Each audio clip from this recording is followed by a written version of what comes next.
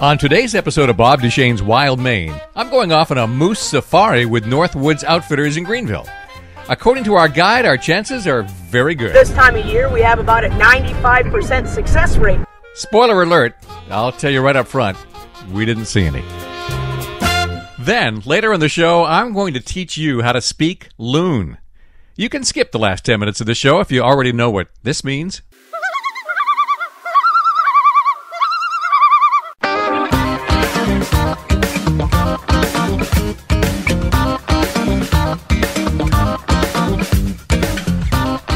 I'm Bob Duchesne, and this is Sports Radio 92.9 The Ticket. I'm always up in the Northwoods. I see a lot of moose. A lot of moose. I don't even think about it. They're just there. But what happens when you need to find one? In fact, you've got to find that moose in the next 4 hours. Well, now the pressure's on. You've got to think like a moose. You've got to know specific places they might be lurking. In fact, you know many places they might be lurking, but you've got to guess which one is best right now. You've got to know their habits, what they're eating this time of year, where they escape from bugs. I'll tell you, when you've got to produce a moose, it's a lot harder than it looks. I learned more from today's failure to find a moose than I ever would have if we had succeeded. Bob Duchesne's Wild Maine is brought to you by Hammond Lumber, Dysarts, EBS, and Supercuts in Bangor, Brewer, and Old Town.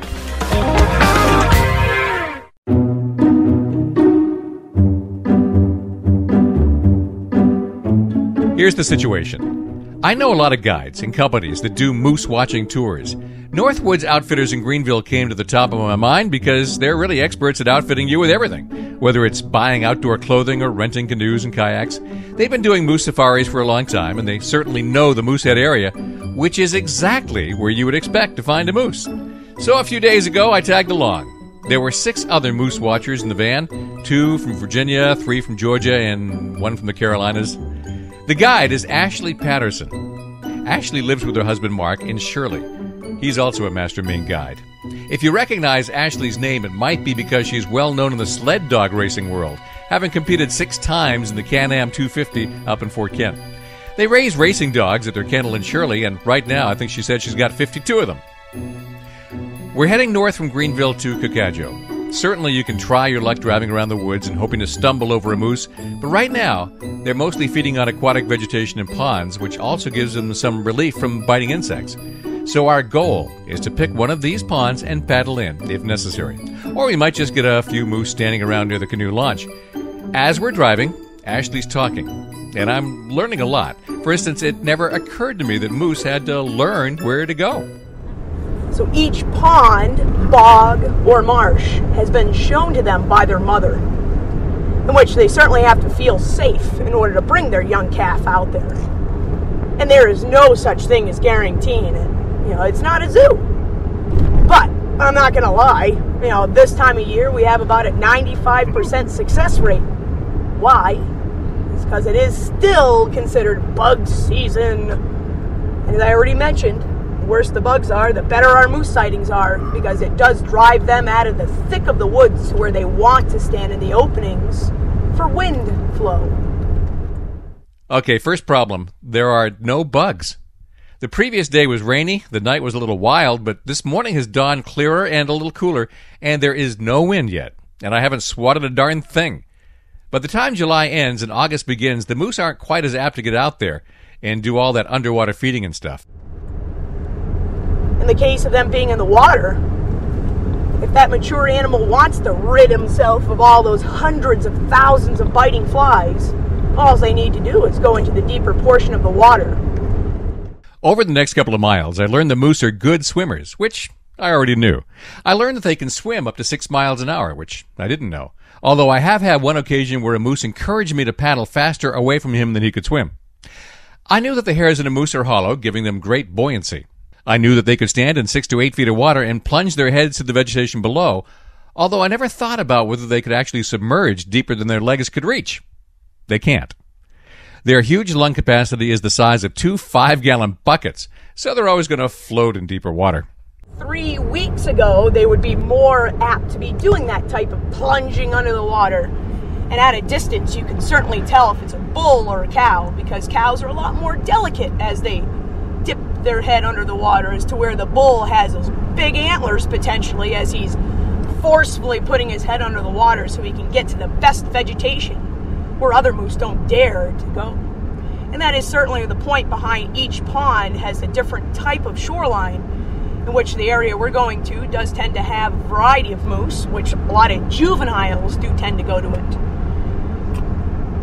But of course, being at that right spot at the right time is what it all comes down to. And we weren't. When we got to our pond and started paddling, Ashley noticed something in the water that none of us did. Right near the canoe launch, a lot of small pieces of vegetation were floating on the surface, and the water was murky. A moose had just been there. It had likely been feeding for hours in that spot and left just minutes before we arrived. But that's later in the story. We're still driving north. Moose used to be a lot easier. When numbers were low and they weren't hunted as much in Maine, they grew quite casual about people. Nowadays, moose are much more wary and safety conscious. That dominant bull is going to be a lot more on the tentative, just basically not wanting to step out in the opening unless he feels completely safe.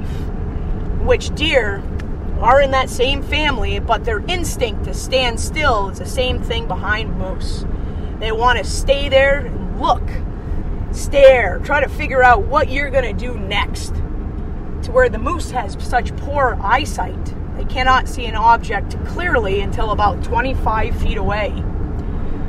So, that type of factor could give us a great opportunity of tricking them.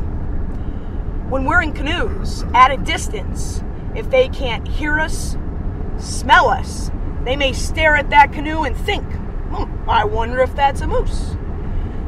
Where they are solitary, they're not expecting another moose to come charging right at them. So really the strategy behind us approaching them properly is with patience involved, going way out around them so where they can't smell us. Hopefully they can't hear us, because we certainly should not be talking out there. And it is certainly depending on the individual. If this moose has had great experiences and never a bad experience, then they might just stick around. For the longest duration I've seen, them feeding in the water would be about 2 hours. And that's really the maximum that they're standing there, because they just get so bloated they need to now digest at rest.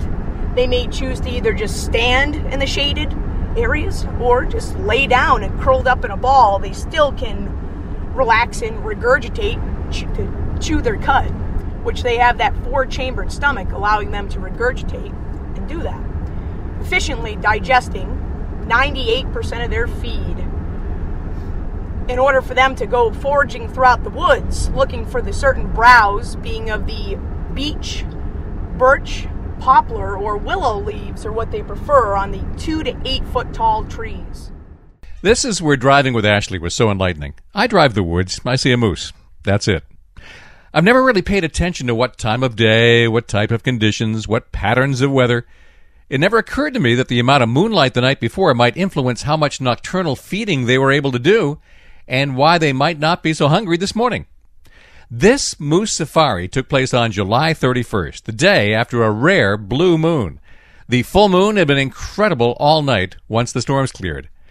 Feeding habits fluctuate, and last night's full moon means the moose were full. The fluctuation of feeding habits does change. I've already mentioned about the full moon, but what about a new moon? When it's dark out throughout the night. The mature animal understands, well, why feed throughout the night when I can feed at that early cool temperature in the morning? Of course, during that full moon, sometimes you do get their patterns mixed up to where potentially even bad weather on the way may also tell them to hurry up and feed before that bad storm is here. I'm speaking of hurricane force wind and, 2 inches of rain or hail involved. No animal wants to be out in that type of weather. I'm tagging along in a moose safari. You're tagging along with Bob Duchesne's Wild Maine. The company is Northwoods Outfitters in Greenville. The guide is Ashley Patterson. She's driving us in a 12-passenger van to a spot east of First Roach Pond where we will defy the 95% odds of seeing a moose and not see one.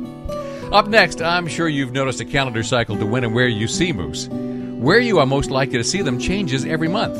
And that's next on Sports Radio 92.9 The Ticket. This is Bob Duchesne's Wild Maine on Sports Radio 92.9 The Ticket. We're on the road today, heading up to Cacadjo and then east of First Roach Pond. Our actual destination is a secret, but it doesn't matter, because the real lesson behind today's show is to get a better idea of where to look for moose throughout the year, and that's always changing. Ashley Patterson guides for Northwoods Outfitters in Greenville. She's driving 7 of us to likely moose spots. And of course, that has a lot to do with what moose foods are available. Until now, I didn't know that there was something called floating burr weed, that it was in bogs and marshes, and that moose love it. Bogs and marshes have the floating burr reed, is what that moose is after. As far as a time frame of when we start to see these moose in the bogs and marshes, it's about July 4th on. Granted, this very road we're driving on, the month of May, 85% of our moose sightings are here, on this road. But the desire for salt is going to be at certain times of the year. Now, I will admit that throughout June, you are more likely to see them on the water, because once again, trying to get away from the bugs. But during May, after that harsh winter they've gone through, that winter road salt that's laid on the roads gets washed down into low-lying areas. So if you're taking notes, they're in the roads in May, almost any time of day, licking salt left over from winter. In June, they're in the open to avoid biting insects, and in the water to eat aquatic vegetation. Through much of July, they're in some of the smaller bogs and marshes, as that vegetation becomes ready to eat. Okay, if I read your mind correctly, Ashley is also ready to answer your next question. Because a lot of people ask, well, do you see more moose in the morning or afternoon? Yeah, of course, that's fluctuating. In May, we do tend to see more moose in the afternoons. More so because the heating up of the day gets those bugs going. But how many times we see evidence of the wet hoof tracks that have crossed the road? Way more often than we see the animal. Which it is estimated that there is 78,000 moose throughout Maine. So how hard could it be to find just one? Bad day to ask, because it sometimes can be very hard. It is today. Sometimes the fish ain't biting, sometimes the moose ain't showing. The season changes again when autumn rolls around. Fall time activity is where they are looking for their mate, and they may do some weird things. But that bull that is dominant, that has the best genetics, is going to have the best odds of breeding, in which all bulls will start to grow their antlers starting in April. If we're speaking of that 5 to 9-year-old bull with the best genetics and plentiful amount of sodium intake, he is capable of growing up to 1/8 of an inch every day, but growing for the sole purpose of breeding, in which the cow is quite selective. You know, I have to admit, we do these trips throughout the moose hunt, well into October. Yeah, and the pressure's always on. Everybody wants to find a moose. September 15th and on, we really don't find the moose on the water. Why? It's because you do have these factors of them choosing to breed. They're not focused on eating any longer. But we have about a 90% chance of seeing them on the land beyond September 15th. But yeah, we have several different spots in which sometimes we are doing 3 guided trips at once, and everybody goes to their own preferred spot. By now, we've been driving for about 35 minutes, and we're getting close to some ponds we want to investigate. Even from a huge distance, we should be able to see any moose along the shoreline. You might not have heard this before, but moose are big.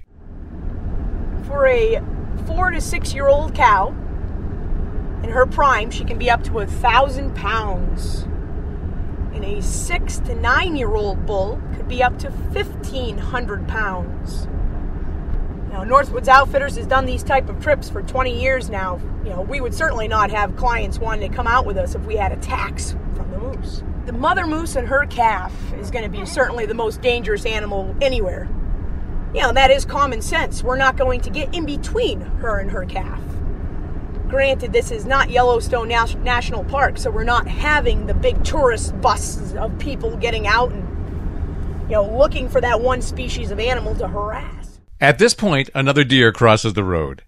We've seen several deer, but not any moose in this moosey area. Ashley informs the crowd that if the deer flags its white tail, you can be sure there's another deer around somewhere. If it doesn't flag, no deer. Moose have tails. Do they do anything with them? Well, I will admit I've seen hundreds of thousands of sightings, and I think the only time it does actually move is when that cow moose is about to urinate. If you want that kind of detail, I've got a lot more that are even worse. But it is body language that I'm always studying. And there's a point behind, I have no idea what our sighting could be today.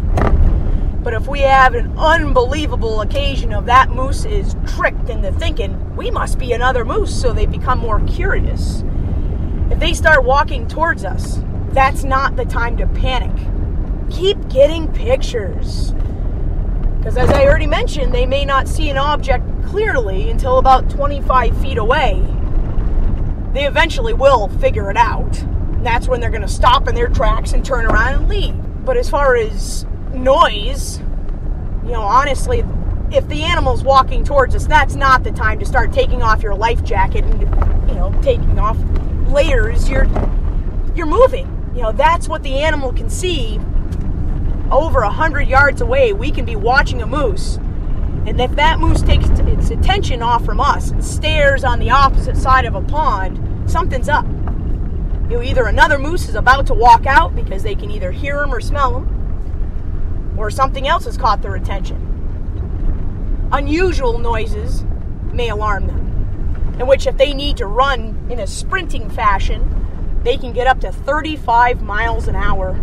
Maintaining a trot of 20 miles an hour is possible for even 10 miles. We're pulling up to our first pond. That flushes a raven off the road. Now, I thought I knew everything about ravens. I thought wrong.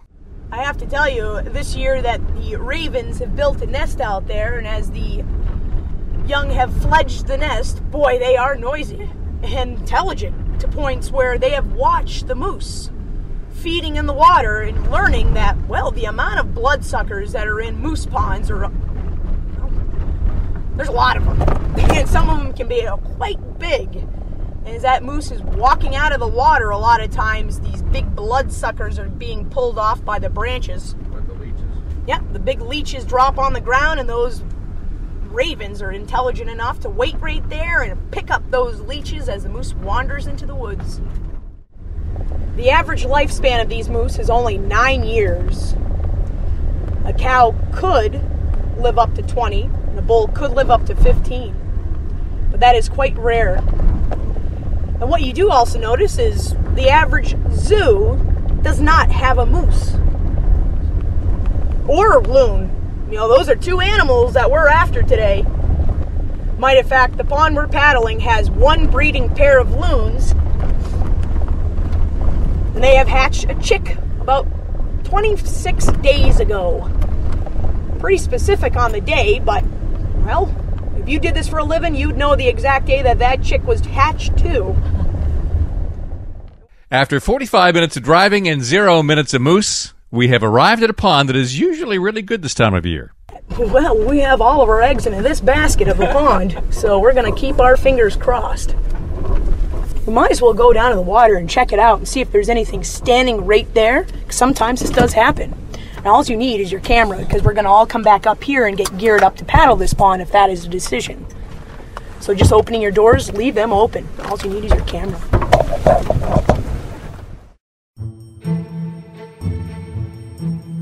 But there's a problem. When we get to the shoreline, we find out we've got company.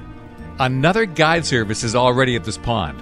There are no moose in close proximity, and the other tour is paddling down to the other end of the lake that would normally have the most promise. We can try it, or we can move on to another pond. The decision awaits until Bob Duchesne's Wild Maine returns in a moment. And later on today's show, what exactly are those loons saying out there?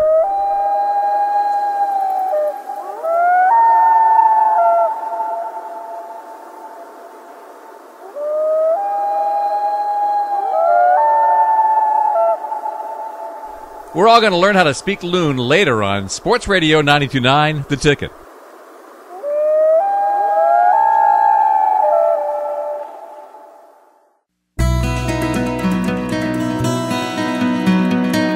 This is Bob Duchesne's Wild Maine. Saturday mornings at 9, Sunday mornings at 8 on Sports Radio 92.9, The Ticket. We're on a moose safari this morning. The company is Northwoods Outfitters of Greenville. Ashley Patterson is the guide. There are 6 other people along who hail from Virginia to Georgia, hoping to see a moose.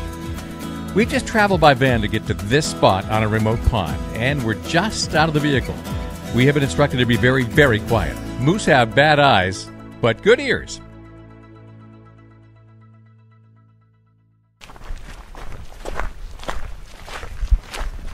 It's a short walk from the parking lot to the water. We're tiptoeing down quietly. There's already another van here from another moose touring company. There are canoes staged here, chained to trees. The plan is to use these and paddle to the best spot if we don't have any moose right near the landing. We're at the landing. No moose in sight anywhere. The best spot on the lake is way to the west, around a small bend. We can't see it from here, but we can see canoes heading that way. Ashley points back toward the van, and we're walking back up.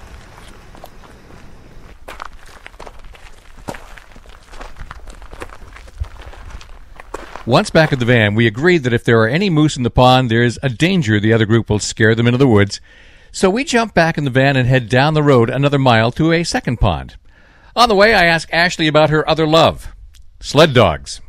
Well, I might as well tell you guys. Where I live in Shirley, a town just before Greenville, has a human population of 198 people. Wow. And you do not want to be our neighbor, because we own 52 sled dogs. And yeah, they're not noisy all the time, but when it's time to eat, when it's time to run, yeah, they're lunging to go. But there is certainly a lot of chores that go along with animals, and yeah, it's not like children, but, you know, to each their own. I figure that it's just like raising 10 children and putting them all into college would probably be about the same. The Can-Am Crown 250. So I do that every year. And that's certainly a big thing in Fort Kent. I mean, they shut down Main Street. They bring in dump truck loads of snow. There's 5,000 to 9,000 people that will all be at the ceremonial start. We've arrived at the next pond, and we've got this one all to ourselves. More canoes are chained on the racks at this launch. We grab 4 and lower them into the water. Everyone else is coupled up, so Ashley and I end up together in the lead canoe. Well, that's a possible mistake. We're both good paddlers, and it doesn't take long to leave the trailing canoes in the dust. Every now and then, Ashley whispers to me to stop paddling so the others can catch up. We have been instructed to be completely silent out there so as not to scare a moose that is thinking about stepping out of the woods. That's hard for me because I'm in my element here. There are cool birds around I would normally point out to everybody. 3 different species of duck are leading families along the marshy edge. Gray jays call from several spots. An alder flycatcher is audible at the first bend. Blue-headed vireos sing from 3 different spots. At one point, crows mob a Cooper's hawk trying to drive it off. And I can't say anything to anybody. Altogether, we spend about an hour in the water. It's obvious to me that this is a great moose pond. There are all kinds of aquatic vegetation all around the edge of the pond. There's everything a moose could like, but no moose. Quietly, Ashley whispers to me that she had 3 out here in this spot yesterday. One of us is a jinx on this trip. Back on shore, back in the van. Which I am going to pop on a little bit of AC. Yeah. And you just let me know if you start to get too cold. I wasn't going to stop and show you the evidence, but I might as well describe it to you because we just missed the moose out there. You know, knowing that as we were paddling out, as we went to the right side of that big bay of rocks, there was all kinds of evidence of that pipe wort that has been pulled up. The water was all stirred around, so you did, didn't you? I saw it. Very obvious. That was literally an hour before we showed up. And that little bugger didn't want to stick around. But you could certainly tell that as the feed-in pattern begins, they start from one side of the pond and feed to the other side of the shoreline. Which I would only assume it's probably the cow with the calf that we saw in that exact spot yesterday morning. That's the luck of the draw and how frustrating it really can be because, well, it's the salt on the wound knowing that the animal was there and we missed him, darn it. Right. But I'm not going to give up hope because this kind of stuff does happen, in which we have a couple of other bogs to check out. Just got to keep our fingers crossed. We have about a 95% success rate during the month of June and July. And by the end of this month, it drops down to about a 70% success. And why I say this very specific is because by the end of this month, there is no bugs, the heat, everything comes into play. I mean, it's very frustrating knowing that some tours we can pull off seeing 6 or 7 moose in the water, and then the next day it drops dramatically. That was a nice paddle. I like that pond. Oh, I love that pond. But it is a little nicer when you have the pressure removed. Yeah, I know. That's all right. It makes it so enjoyable when you get it in the first 10 minutes. Then you can relax the rest of the morning. Not really. It makes the job look too easy when you show up there and the animal's standing right there in the middle of the water. But I just assume that rocky channel we went through, that tends to be where the moose are. Yeah, that looks so good. Which, why we can a lot of times figure that they're going to be either in there, because you can tell that there's a lot of shorelines that aren't really getting the heavy wind. I was expecting one to step out any minute in that area. That was really good looking. Which it's weird, because I want to say I haven't been really seeing them in there like I did last year. But that's another one of those fluctuation factors. Last year was a weird year, and the water levels were high for a long time, and the vegetation came in kind of late, at least up around Baxter. We're now working on Plan B. There are, of course, a lot of good places for moose in the area. We're just passing through Cacadjo, and we'll go check out Lazy Tom Stream. It's one of those breathtaking spots in Maine where this idyllic stream lines up with Big Spencer Mountain in the background and gives you one of those photo opportunities that's worthy of a postcard. I've seen moose in here before, but maybe one time in 10, so I don't have my hopes up. And now that we've left the pond we were just on. Well, knowing that we're well away from our pond, I might as well tell you that some of those leeches in there can get rather big. But in fact, quite a few years ago, we watched a cow moose walk out of the water, and she had a big dangly leech off her belly. And as she shook the water off, the leech kind of fell off, slapped on top of a rock, and that's a big leech. Well, we went over and measured it with my Leatherman, to be official or not. 1 foot long. Oh my God. Big around as a quarter. You just touched it and blood oozed out of it. Yeah, it just looked gross. So far, no luck. I'm on a moose safari with Northwoods Outfitters. Ashley Patterson is the guide. You already know that we're going to finish this tour without a moose sighting. Now, I'm not sure who the jinx is on this trip, but I know who it isn't. I'll tell you when we wrap up the moose safari in a couple of minutes, and then we'll move on and learn how to speak loon. This is Bob Duchesne's Wild Maine on Sports Radio 92.9 The Ticket.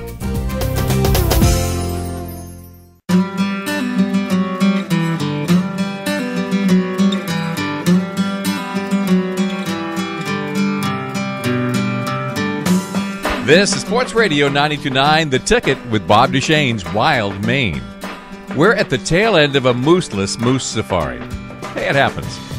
Ashley Patterson is guiding for Northwoods Outfitters in Greenville, and she's doing her darndest to find a moose up here on the east side of Moosehead Lake. We've been over to some ponds east of First Roach Pond. We've just hit Lazy Tom Stream north of Cacadjo. We're heading south again, planning to stop at a couple of spots around Prong Pond. The other 6 passengers in the van are from the southern U.S., and their chances of seeing a moose today are dwindling rapidly. There's a jinx in this van, and it's not me. You see, this moose safari left the Northwoods Outfitters parking lot at 6 a.m. I had to leave the house at 4 a.m. to get here on time. On this particular night, it was a full moon, and I've already seen a moose before the safari has even begun. As happens way too often, a moose was standing along the side of the road in Shirley as I was passing through, a young bull. It looks like the full moon has been our problem all along today. When there is plenty of light at night, the moose can feed heavily all night, and they're full and inclined to doze by daybreak. We've seen plenty of moose this morning, but they're likely all bedded down to digest the night's feast. That's certainly why the moon phase will affect the moose more so than the deer. You know, and that's another factor of frustration. Because sometimes even when everything's going just right, still don't see them sometimes. They're everywhere up there. But when we lack the animal activity in the morning, you have an increase of it in the afternoon, typically. Yeah. I mean, that's certainly what I would only assume, is that, yeah, if we're not really having the best of luck this morning, and yeah, in all the spots that we typically see moose on that Lily Bay Road, there was a deer there this morning. Not a good sign. You know, honestly, when you see deer in that spot, the moose will not travel out behind them. Why is literally a instinct to stay away from the deer, but there is a disease that the deer can pass on to the moose. I might as well go through this whole period of, if they're breeding in the middle of September to early October, her gestation will last 231 days. So they're giving birth in the middle of May to early June to a calf that is going to be 25 pounds and will nurse for 6 to 8 weeks, but gains 2 to 4 pounds every day. They should be with their mother for a full year. That's how they learn where to go and what to eat in order to survive. But in the case to where if she is at the right age, you know, between the age of 5 to 9, she's been impregnated with 4 calves to carry throughout that winter. You know, if everything goes just right, which no, it never does in Mother Nature. So in the case to where her body will start to reabsorb the unborn fetus if she needs to make sure that her life is spared, or at least one of her calves' lives is spared. So that's always a point to where, yeah, those cows could be carrying twins, triplets, so on and so forth. Yeah, and that's where 2-year-old cows will go into their first heat cycle, but they don't quite know why they're getting chased around, so they may not even be bred. But that's another point to where, as a 2-year-old, they have to certainly take into account Mother Nature, make sure that she doesn't start to cannibalize the muscle tissue. You know, that would be that last resort after reabsorbing the fetus. And that's really the point of today's show. I see moose a lot. I'm always up in the woods, but spending time with an expert is teaching me a bunch of things I didn't know. Over the Next Mile actually explains how to age a moose. If you can see a grayish tone to the lower leg, it's 3 years or older. If the body looks black, a cow moose will have a more brownish face, probably a 4 to 5-year-old cow. If it's a distinctive two-tone coat coloration, it's a juvenile moose. A 1-year-old, an obvious two-tone. If it's a 2-year-old, it'll be a little browner toward the butt. A 5 to 7-year-old bull will have a black face. Now, I hope you're taking notes, because I'm not going to remember all this. Now, if the moose would just keep going back to the exact same places every day, this would be a lot easier. But what I do notice as far as a pattern is every 5 to 9 days, they tend to go to a completely different spot. I've already mentioned their home range is around 10 square miles. There's a lot of particular spots that they're visiting. But I have one other spot. I don't think they're hauling gravel out of that spot. There's one particular road that, I mean, if you guys are okay with it, I'm going to go check another road. You never know. But I am always willing to give a little extra effort because, you know, sometimes animals aren't all that cooperative, apparently. But you just got to be just stubborn enough. Today, the moose are more stubborn than we are. Plan A didn't work. We just missed them at the ponds. Plan B didn't work. All the places right off the Lily Bay Road, right up through Cacadjo. Well, I don't know what Plan C would be, but We're running out, huh? apparently so. You just take us back, that's fine. Yeah, on TM's is playing. Yeah, on TM, exactly. Blueberry pancakes. You know the safari is over when the clients are talking about breakfast at Auntie M's in Greenville. But we wrap up with one final surprise. Maybe nobody is a jinx this morning. Maybe it's the media. Maybe moose are media shy, as Ashley reveals that when John Holyoke of the Bangor Daily News tagged along, they also didn't get a moose. Because the last time that they had the Bangor Daily News come out with me, what do you think happened? Oh, is that right? Did you do? They went with you, Holyoke? Same thing happened. Nobody now wants we know to the come out. curse. That's funny. Now we know the curse. I gave Holyoke a lot of trouble for not finding a moose. Oh, yeah. It's like, how did you miss them?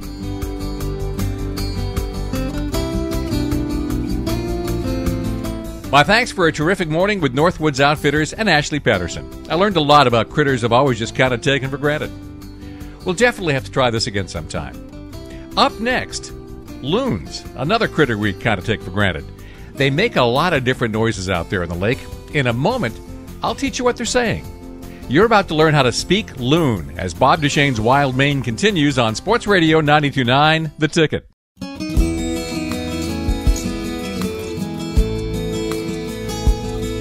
Welcome back to Bob Duchesne's Wild Maine. Loons. Every Mainer is familiar with them. Tourists will spend big bucks to stay in a place where they can fall asleep to the eerie sounds. Loons make a lot of noise out there. But did you ever wonder what they're saying to each other? All those sounds aren't just random chance. It's time you learned how to speak loon.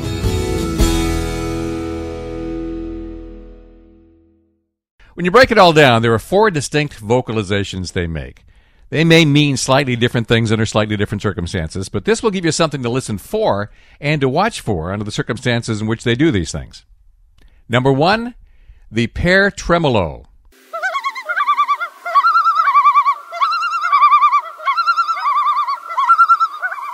It's the crazy laugh. And if you've ever heard crazy as a loon, this is where it comes from.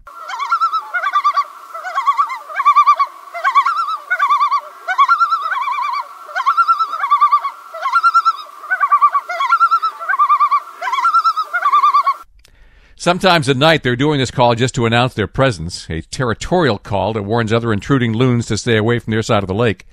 When it's dark, loons don't know when they're straying into each other's territories, so you hear them a lot at night making sure they don't get into an unnecessary conflict. Loons will fight each other, sometimes to the death.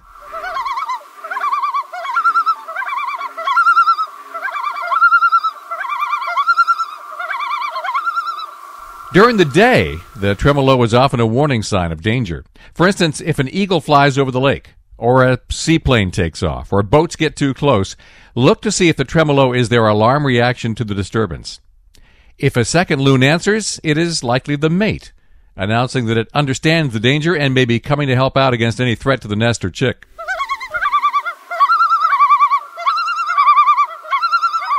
Sometimes you'll hear this when a loon is flying overhead. That's just an announcement call to let other loons know its presence, again to avoid conflict. Loons don't make a lot of noise when they're out on the ocean, but they will give the warning tremolo sometimes. I was 9 miles offshore in a puffin watch a few weeks ago, and a loon got nervous about the boat and gave off the tremolo. Number 2, the whale.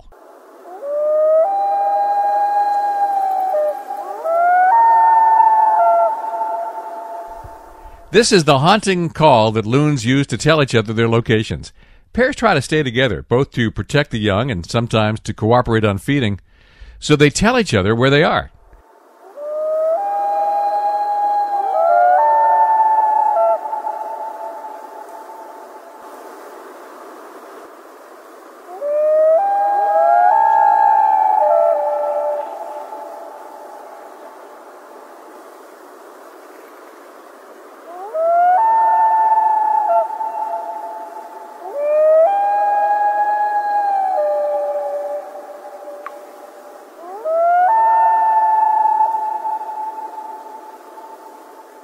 If you see a pair close together, they're probably not wailing all that much because they don't have a story to tell. But once they drift apart some distance, expect the wail, and you might expect the two birds to move slowly closer together.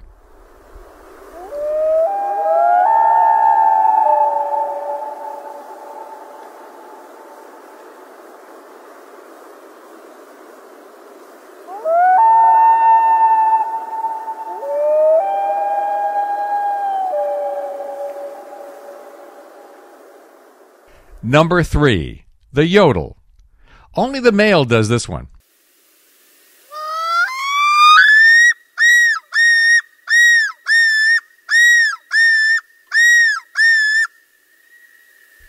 This is strictly territorial.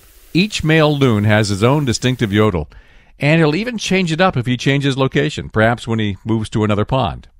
Loons will fight, so staking out territorial claims helps avoid bloodshed.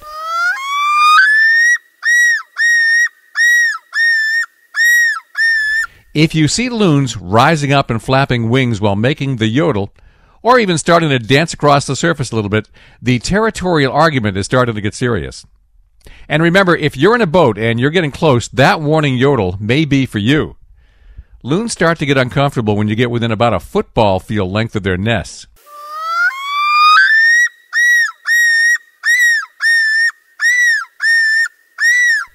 If it's a tremolo as you're getting close, that may be the female expressing alarm too. Take the warning and move off. Number 4, the hoot. These are the soft, short noises that loons make to each other to keep the family close together. Parents may hoot to the chick, or they may hoot to each other. Actually, it's not terribly different than what chickens do.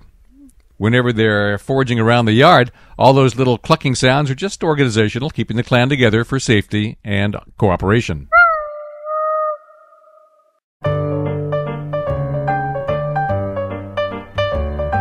That's it for Loon Calls.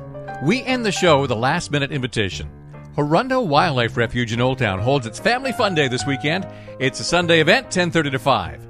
Gudrun Ketsuta is the chief naturalist at the refuge. And in just 4 minutes, here's everything the kids and you might like to do. Welcome to the show, Gudrun.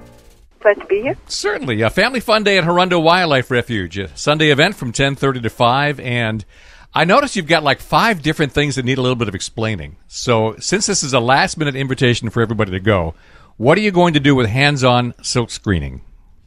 Well, actually, what's happening there is we have Crusader coming from Orono, and she will have made 2 silk screens, one of insects and one with an alewife, and you can bring your own T-shirt or you can buy one of our T-shirts, and you can practice how to do silk screen and put one of those beautiful images onto a T-shirt. Okay. Spiders. You're going to do something with spiders? Yes, we have Donnie Cinderson come. She's a Maine master naturalist, and she will give an introduction to spiders, to introduce the people who are maybe a little weary of spiders, and also go hunt for them, look for their nets and where they would be located, and give people an introduction. How many people do you think, in terms of percentage of population, actually want to do that? I don't know. I hope many. Actually, spiders are quite interesting. They're fascinating. I like to view them from the distance, but they're definitely fascinating insects. Well, they really are. They are fascinating, and I agree with you. At a distance, they're wonderful. Yes. But we'll hope that we're getting a little of a close-up, but not too close up. A bio-blitz. Those are becoming much more popular. I see a lot of organizations doing that. So how are you going to do your bio-blitz, and what is it? Well, what a bio-blitz is, usually you go out for a 24-hour period and you look for the species, animal species or plant species, and you collect them and then you identify them. We don't have 24 hours, no. And our bio-blitz is only about an hour. But we invite people to come, also fishermen, and we will send people out, and we'll collect fish and or anything else that floats around in the water, and then we'll have a group of people looking at the collection.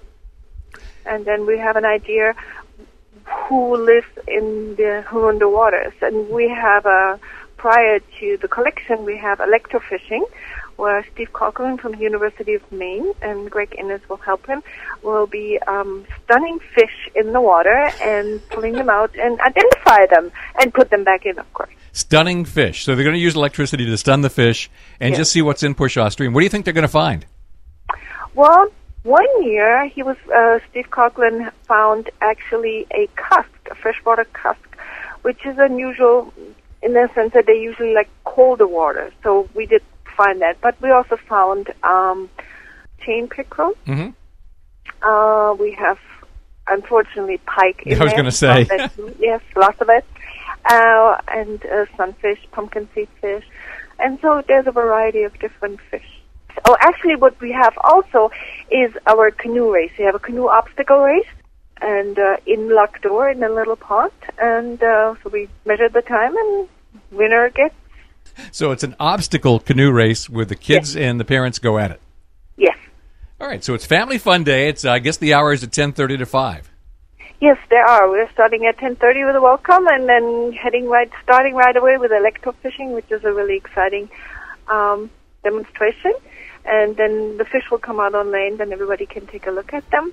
And we end our day with a guided canoe paddle in 28-foot canoes. Well, if anybody wanted a last-minute invitation, they just got one. Yes. Family Fun Day at Hirundo in Old Town. A Sunday event this weekend from 10:30 to 5. Bring your lunch. Next weekend, we'll visit what just might be Maine's most secret state park. Bob Duchesne's Wild Maine is brought to you by Hammond Lumber, Dice Arts, EBS, and Supercuts in Bangor, Brewer, and Old Town. Join me again every Saturday at 9, Sunday at 8, and online afterwards at 929theticket.com. This is Sports Radio 929 The Ticket.